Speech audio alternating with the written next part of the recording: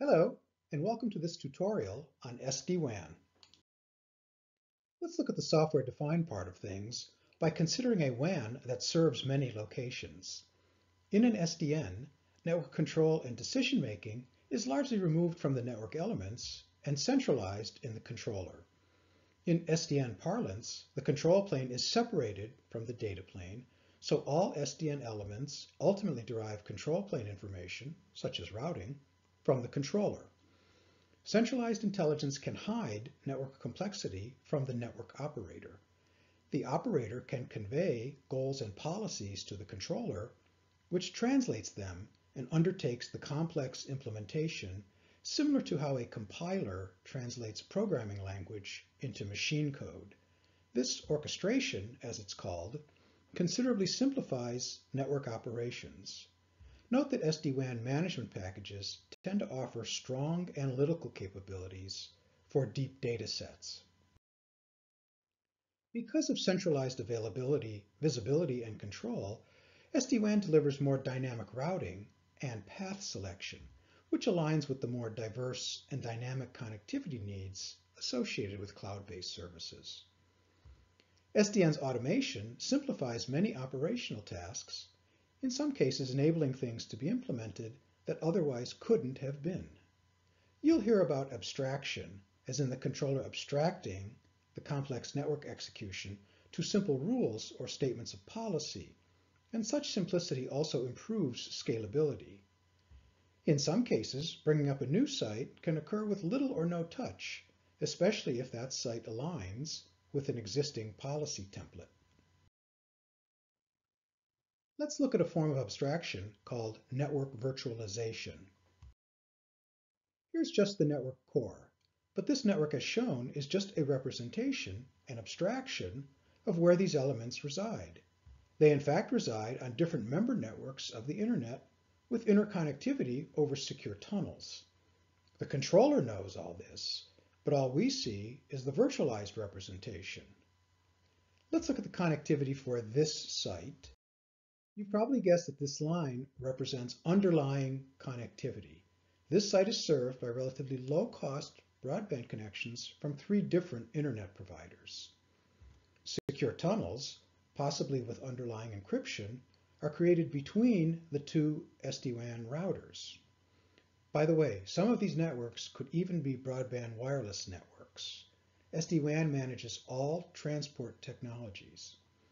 Also, while these routers are depicted as physical devices, commonly they will be implemented as virtual routers in NFV arrangements.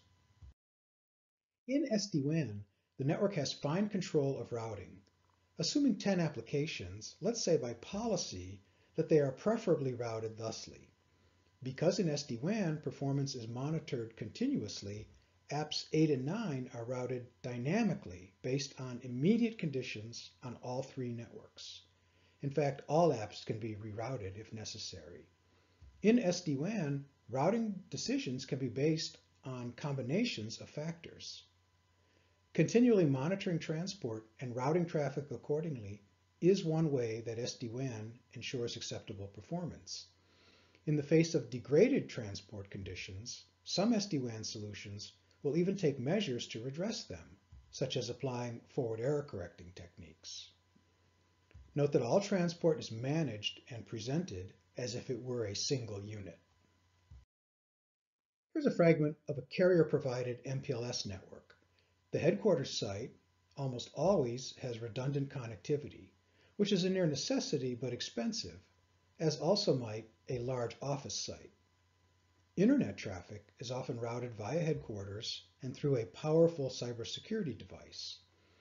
To avoid excessive latency for internet traffic, a large location might also have a security device, which wouldn't be the case for a small site, and it could be a long way to the internet.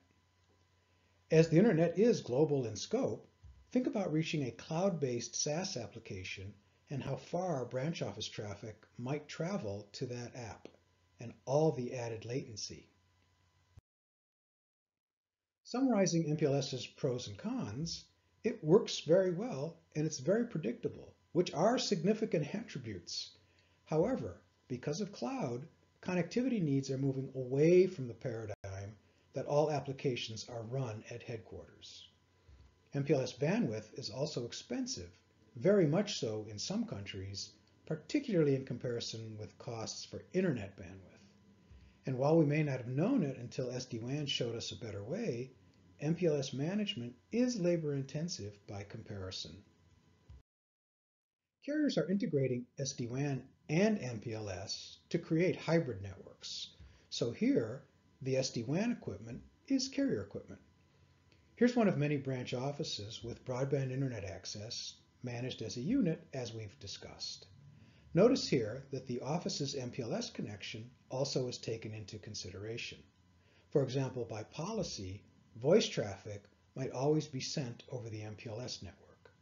Now, to complete the picture, the headquarters site avails itself of broadband internet connectivity, and an alternate path is established for headquarters. Here's a final example of SD-WAN flexibility and scalability. Say the customer had subscribed to a cloud-based security service, finally enabling this branch office, one of perhaps many hundreds, to have more local access to the internet and enjoy lower latency. Now, another security service provider supplants the original one. With SD-WAN, this migration is effected at the orchestration level, and a network-wide cutover is accomplished very quickly, simply via a change in policy. You may want to pause on this summary slide. So there we have it. If you found this informative, please let YouTube know by liking it, and please visit the Solutions Reservoir website to see my other tutorials. Thank you.